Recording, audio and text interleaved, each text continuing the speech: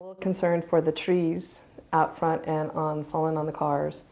And staying in, I do a lot of walking, but I'm not going to be walking in the park until it all comes down. Janet Dawson and her husband Mike say they'll be staying indoors with their dog Moose until the storm passes through Northern California.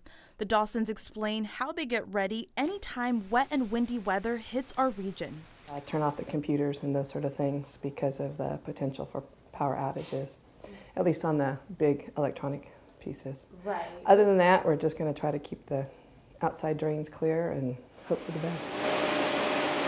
Meanwhile, city crews are preparing for the worst. Again, while we welcome the rain, the wind brings an added unknown really attribute to it where we don't know what 65-mile-per-hour wind gusts are necessarily going to do. We can anticipate the fallen trees, we can anticipate the localized flooding, but we really need to be cautious about being out there, out and about when the wind's blowing as hard as it will be tonight.